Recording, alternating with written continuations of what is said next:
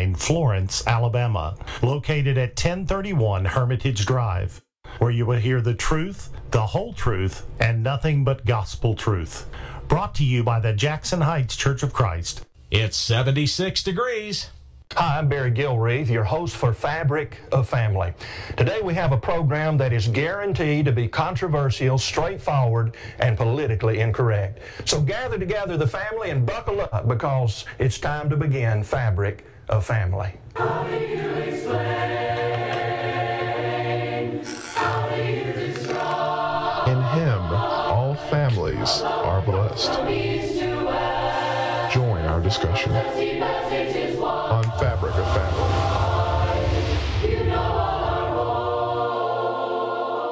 You know, as each year passes, it seems that America is drifting further and further from God's original pattern in the home. What was once unthinkable in terms of marriage and family is now of little concern to more and more people. Who would have ever dreamed that our nation that was founded upon principles of godliness and righteousness, and a nation whose currency reads, "In God we trust," would now have laws in about a half a dozen states recognizing same-sex marriage, while others are also considering legislation. In our program today, we want to examine the concept of same-sex marriage and consider what this is going to mean to the traditional family as it is presented in the Word of God. And should Christians be concerned with the agendas of those who wish to legalize same-sex marriage? And does God really care? We have all of this and more in store for you today.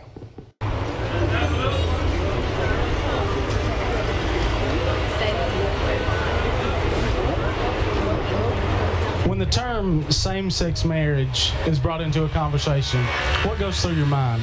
Disgusting. That's not God's plan.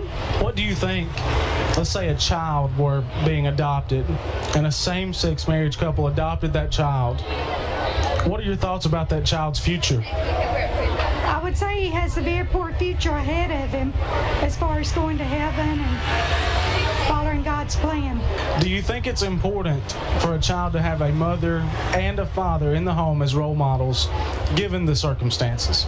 I absolutely do believe that. It's good for the children. Well, we're back, and this is the part of our program in which we have a panel discussion, and we're going to be examining our subject today. As you know from the introduction to our program today, our subject's going to be controversial. It's going to be a subject that really perks the interest of a lot of people because it is something that we hear on the news, we read about it in the newspaper, and there are definitely some changes that are taking place in our country today. I am delighted to have with me today for our panel discussion two gentlemen, the first being Tyler Gilreath. Tyler is the evangelist at the Highland Church of Christ in Dalton, Georgia. And we're very happy to have you with us, Tyler. Also, we have with us Jim Dearman. Jim Dearman is the evangelist at the White Oak Church of Christ in Chattanooga, Tennessee. And he is also the host of the television program Good News Today. Gentlemen, we're glad to have both of you with us to talk about really a very important subject because we're hearing more and more about same-sex marriage. And I predict before long, if this continues, this will be something that just the general public won't even think that much about. We'll talk about same-sex marriage in the same way we talk about what we might consider a traditional marriage. But why do you think that America is going down this road of embracing same-sex marriage? I first want to say it's a privilege to be here on the show with you today, and looking forward to some things that we're going to talk about.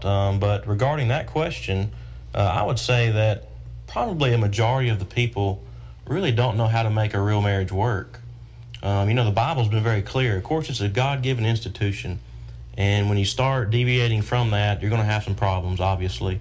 And I would say that a lot of wives don't know how to let the husband lead, and a lot of husbands don't know how to lead, or they won't, or refuse to lead. And I just think a lack of biblical knowledge. Of course, the Bible says, you know, on one occasion, my people are destroyed for lack of knowledge.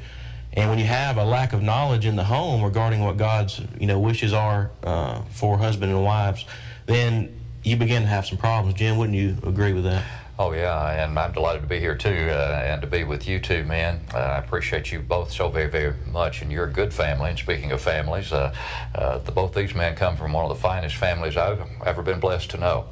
And but in terms of the pluralistic society in which we live, I think the political correctness issue has spilled over into the moral realm to the extent that we see the effect of it with the acceptance of so many things. And of course, it all gets back to, as Tyler points out, as Hosea said, my people are destroyed for lack of knowledge. God, through Hosea, made that statement, Hosea 4:6, and that's the key.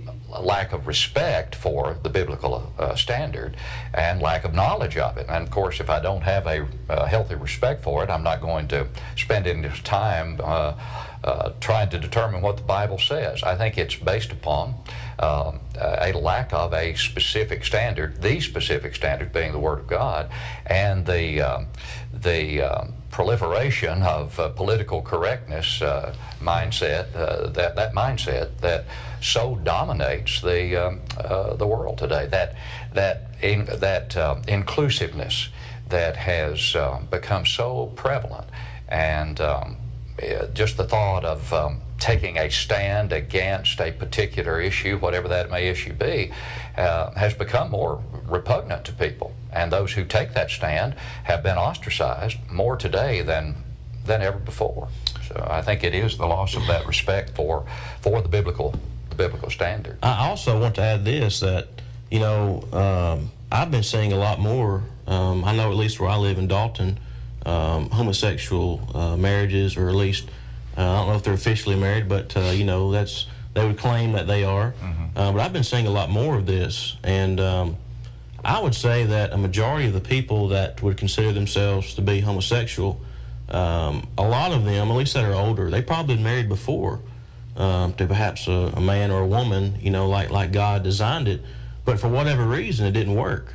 And perhaps it was because they didn't know how to function in the home in that specific role, and perhaps the wives, they wanted to take on the role of the husbands, and you know, yeah, and vice versa, yeah. And because it didn't work, they said, well, this doesn't work, so let's try something else. Well, that's a good point. That may be some of the well, you know, it used to be selected. That, Focus. the way it Do was not disturb. described Button. was a Christian view regarding marriage, and then there was a secular view. But now you hear various, even religious groups, who want to proclaim that same-sex marriage is compatible with Christianity. And so I guess my question would be, does the Bible give any encouragement at all to a same-sex relationship? Well, I think the answer is clearly no, but you're right, Barry, that there have been those who, believe it or not, have actually tried to take Scripture and justify the practice of homosexuality, and thus, when they can do that, they could also justify homosexual marriage or same-sex marriage. But the Bible is abundantly clear from Old Testament to New that that homosexuality is an abomination to God. It is a sin, has been from the beginning of time until this point in time, and there's no way to honestly justify it. But as all of us well know, perversion of the Scripture is not something new, and there are those who will actually not just simply say, I don't care what the Bible says, I'm going to do it anyway. There are those who will actually say, I believe the Bible condones it, and yet that is totally indefensible, and passages make that abundantly clear from Old Testament to New. Well, what are some of those passages that come to mind that would bring this point out? Well, of course, in Leviticus, the law of Moses speaks clearly about the fact that, you know, for two men to lie together as a man and a woman is an abomination before God.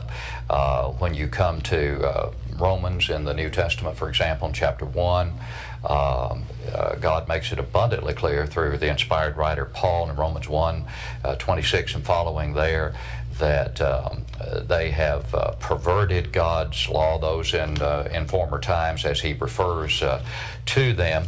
The passage, to look at it specifically, says they did not, this is verse 28, well, verse 27, likewise also the men, leaving the natural use of the woman, burned in their lust for one another. Men with men committing what is shameful. How much more information do you need to know that the Bible says this is shameful? And receiving in themselves the penalty of their error which was due. And even as they did not like to retain God in their knowledge, God gave them over to a debased mind to do those things which are not fitting, being filled with all, listen to it, unrighteousness. Well, what is righteousness? Righteousness, simply defined, is doing God's commandments, doing what God says. Right. Unrighteousness then has to be doing what is opposed to what God says. So that's how it's described. Being filled with all unrighteousness, sexual immorality, wickedness, covetousness, maliciousness, etc., all of these things. Then, when you come to 1 Corinthians 6, the Apostle Paul, and this is important because it makes it abundantly clear to me that the homosexual lifestyle is just that, a chosen lifestyle.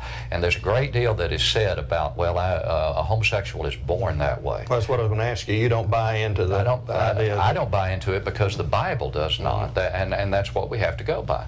And I think 1 Corinthians 6, 9 through 11 makes that abundantly clear. Also, there is evidence from studies that clearly show there have been those who have come out of homosexuality, have come away from it, and have given up that lifestyle. Well, could they have done that if they had been born that way? Why would they have even thought they could? But listen to 1 Corinthians 6, 9 through 11.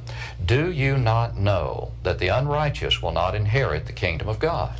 Do not be deceived, neither fornicators, nor idolaters, nor adulterers, nor homosexuals, nor sodomites, nor thieves, nor covetous, nor drunkards, nor revilers, nor extortioners will inherit the kingdom of God. Now Paul then writes to these Corinthians, Christians now, and such were, past tense, some of you.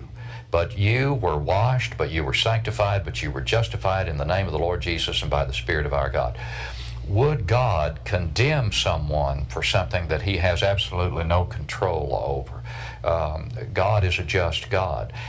Besides that, the point is, Paul says, you were some of these things, including homosexuality, and yet you were washed. In other words, you repented. You turned from that. It was sin, and you turned from it. And we see cases today where people have done that very thing. They are continuing to do that very thing. And there are organizations out there that are designed to help people come away from the practice of homosexuality. And so, no, I do not believe for a moment that that it is something that is a genetic issue. I think it's a sin issue, and as I have often said on Good News Today, the program I'm privileged to host, I have said, we do not hate the homosexual. We hate the sin of any in which anyone is involved, but we do not hate that individual. But to excuse it or condone it based upon the fact that God created you that way is something the Bible simply does not endorse. I think it needs to be pointed out also that that passage that you read there, 1 Corinthians chapter 6, again it said that those shall not inherit the kingdom of God. I've heard some suggest that, why can't we just maybe baptize these folks and hope eventually that they get out of that situation they're in. Well, clearly, in John chapter 3, we have to be baptized in order to inherit the kingdom of God, John 3 through 5. But repentance has to come before that. I know on one occasion, John the Baptizer refused to baptize some Pharisees because he said, first, you must bring forth fruits worthy of repentance. Right. And I think, well, it's not just what I think, but what the Bible teaches, that we cannot accept people in this situation, and we cannot baptize people in this situation until they repent, until they change their lifestyle. We shouldn't baptize folks and accept them into the family of God if they're going to refuse to do that. Well, you remember Jesus when he met the woman at the well from Samaria. He was very clear in his teaching about her immoral situation. Of course, it was a little bit different in that she was married to a man that wasn't her husband. But I also think about the time in which you had the woman who was about to be stoned. And of course, people are oftentimes very quick to point that out, and rightly so, that God is a forgiving God. But it's very significant that we don't overlook the fact that Jesus said, "Go thy way and sin no more." Right. In other words, repent. Yeah. Yeah. Well, it could be there's some who are watching the program today who may say to themselves, this is not something that's a reality in my life. It's not something that I struggle with. It's not something that I have in my family unit. So why should I even be concerned about this? Why should I be concerned about what another state far removed from me may pass regarding legislation, because the state that I live in doesn't endorse this and doesn't recognize same-sex marriage as being legitimate? What would you say to someone who might be of that opinion? Well, I would say that once the floodgates are open, so to speak, then where do you stop this kind of thing? And the more states that adopt it, the greater the likelihood is that it will spread, and that there will be a more accepting attitude toward this, because it will become more prevalent as more and more states do adopt it, and ultimately you find yourself in the minority as you oppose it, and ultimately overwhelmed by it. Not that you personally have to embrace it or endorse it, but it will come. It will come to your state potentially if we just simply do nothing and say, basically, that's not my problem, and I'm not going to speak out against it. I'm not going to do anything about it. We need to do everything we can, and also because others are affected. We need to be concerned if we are claiming to be followers of God and Christ. It's not a question of what doesn't affect me personally. It's what affects the pinnacle of God's creation, which is man. And I need to be concerned about my fellow man wherever they are. And think about the children that are impacted potentially by this. And I've got some statistics that I may have time to share a little bit later on about the negative impact of same-sex marriage upon children who are being brought up in those households. There have been some documented studies made that say that those children are negatively affected, and there's no question about it. Well, if that hasn't come to my state, if it's in anybody's state, there are people who are being adversely affected. I need to be concerned about. Well, I tell you what, let's hold that thought right there, because we're about halfway through this segment in our panel discussion, and let's go back out on the street with Wes Ayers, and let's hear a few more comments from those that he meets.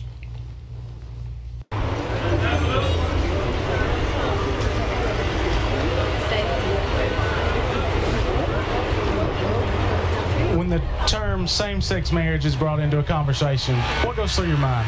Sinful. It's sinful. It's biblically wrong, and we should stand up for that. So what do you think happens to a child who might be adopted and is put into the situation of a same-sex marriage home? I feel sorry for them. I really do, because the parents, male or female, are going to be raising them in most likely home that's not Christian based. It couldn't be. So I just feel sorry for the child. I'm opposed to same-sex marriage. I don't think that's the way God intended for it to be. The Bible is plain on a man and a woman constituting a marriage union. Well, we're back, and we just heard some comments from individuals who were on the street the particular evening that our cameraman, as well as Wes Ayers, was out on the street asking some questions regarding our subject of study this morning. Same-sex marriage, does God really care? Jim, you indicated that you had come across some statistics regarding children and how they are affected if brought up under a household in which there was a same-sex couple. Why don't you just share some of that with us? All right, okay. Well, this was a story from One News Now, written by Charlie Butts and Jody Brown. And the study was that the youngsters of homosexual households are negatively affected. Now, when this study was done, it was being hailed as the most scientifically credible study so far on the issue. And it demonstrated that children are definitely harmed by growing up in homosexual and lesbian households. And I won't read all of it, but just some highlights. The study analyzed data from nearly 3,000 American adults ages 18 to 39 who were raised in, quote, different types of family arrangements, end quote. And the results, according to principal investigator Mark Regnerus, he was at the University of Texas at Austin. These results reveal, quote, numerous consistent differences, especially between the children of women who have had a lesbian relationship and those with still married heterosexual biological parents. And that effectively dispelled this paradigm that said there is no difference. That's the contention that is made, that there is no difference. But there is a difference, and this study revealed it. Here's some things that are pretty startling. For example, you're more likely basically to get molested in a household led by two lesbians. You're more likely to have sexually transmitted diseases. You're more likely to identify as homosexual. You're more likely to be on public assistance, part of the study. And you're more likely to have been forced to have sex unwillingly. Big difference here, 8% in a normal household versus 31% in a household led by lesbians. In addition, one raised in a homosexual or lesbian household is more likely to have thoughts of suicide. And so, bottom line is the study proves that having a mother and father really matters. Now, interesting. After this study was done, it was strongly criticized by some. I can imagine so, yeah. And in fact, there was a fellow by the name of, he's an activist blogger by the name of Scott Rosenzweig. He calls himself Scott Rose. He actually filed a complaint because he disagreed with those findings. So they convened a panel of experts, the University of Texas did, to put together an investigation to research this. Well, there was a follow-up story also done by Charlie Butts at One News Now that exonerated Regnerus in terms of this false charge that this research was flawed. And the conclusion, it was a comprehensive, this is David Hacker, who's an attorney with Alliance Defending Freedom. He says this was a comprehensive, peer-reviewed research study consisting of leading scholars and researchers across disciplines and ideological lines in a spirit of civility and reasoned inquiry. So what came out of all this was a memorandum from the University of Texas at Austin declaring that not one of the allegations of scientific misconduct from this man named Rose was substantiated in any fashion. The study holds up. Wow. The study is valid.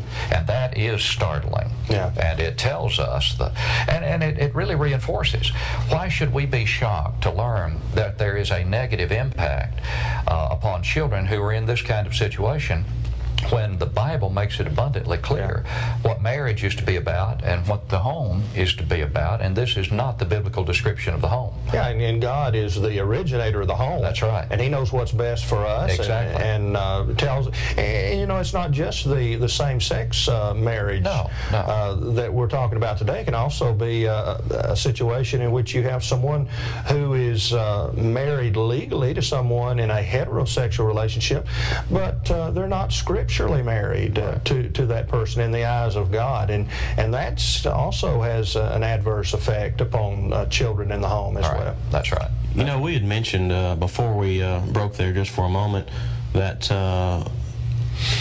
how does homosexuality and all these things, how does that affect our nation? I can't leave this alone. I have to mention two passages of Scripture because this all ties in together, as you know, because all these single events here equal the country as a whole.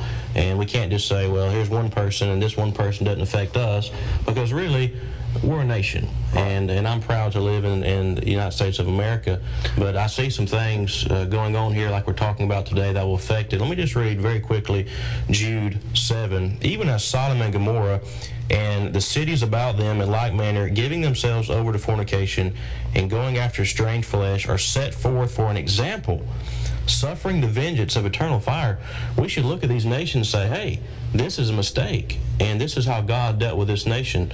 And all these single events we can kind of undermine and say they're not that important, but really, those cities were made of single events, and there were a lot of single events. And you read other passages such as 2 Peter 2, 4 through 7, which said, "For if God spared not the angels when they sinned, but cast them down to hell, and committed them to the pits of darkness to be reserved unto judgment, and spared not the ancient world, but preserved Noah with 7 others, a preacher of righteousness, when he brought a flood upon the world of the ungodly, and turning the cities of Sodom and Gomorrah into ashes, condemned them with an overthrow, having made them again an example unto those that should live ungodly." You know, the world needs to look at the cities of Sodom and Gomorrah. They need to see the mistakes that they made and how God dealt with them, because if this thing continues to spread, then I'm afraid our nation will be dealt with severely by Almighty God. Yeah, and sometimes we think that, we as America are invincible. All right. But the truth of the matter is there's never been a superpower to exist that has not fallen. Right. And if you look back at the fall of all of these superpowers, it has to do with the fact that they began to disintegrate oftentimes from within. You think about the Roman Empire and all of the immorality and that existed, and how that eventually weakened that nation from within, and it fell.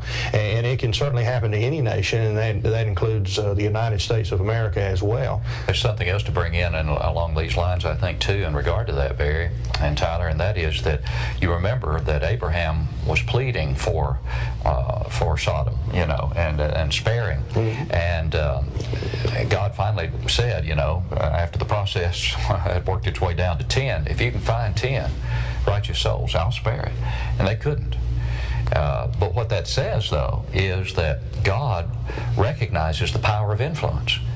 And that if they could have found 10 righteous souls, he would have spared that. Right. Well, let's be those righteous souls in this country in which we live and exert an influence in every way that we can, so that hopefully God will spare America. It shows the power of influence. All right. Good discussion today. I want to thank you, gentlemen, for being with us, and we need to continue this maybe on another occasion. But thank you for being here. I appreciate it. Enjoy the program. Well, that's our program for this week, and we hope that we've shed a little light on this ideology that's gaining ground amongst many of our lawmakers. Marriage is an institution that is created by God, and man doesn't have the right to come along and alter that which doesn't belong to him. Same-sex marriage is sinful, and there's no authority for it in the Scriptures. Just because some man comes along and passes a law that recognizes a relationship as being legitimate, it does not mean that God does the same. The psalmist wrote, "Righteousness exalteth a nation, but sin is a reproach to any people." At the Jackson Heights Church of Christ in Florence, Alabama, we care about the morality of our nation. In fact, we'd like to offer you a free home Bible correspondence course to help you with your understanding of the Word of God. Again, it's free. No one's going to call you or visit you. We just want to share with you this study that can help to enrich your life through this wonderful avenue. We hope that you'll tell your friends and family about our new program. Next week, we're going to be talking about uncontrolled anger. And so until next time, I'm Barry Gilreath, host of Fabric of Family, minister of the Jackson Heights Church of Christ, wishing you a great day.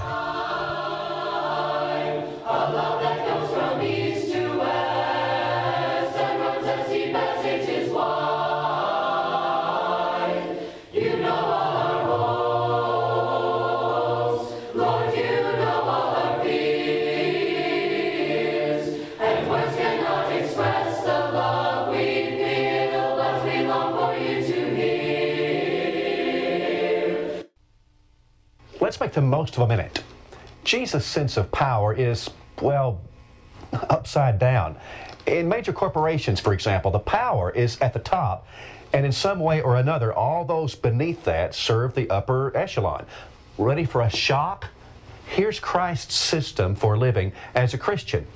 He that is greatest among you, let him be your servant. Matthew 23, verse 11. Doesn't that seem upside down to what we're accustomed to? But you know it's right. Want the secret of being happy in this short life?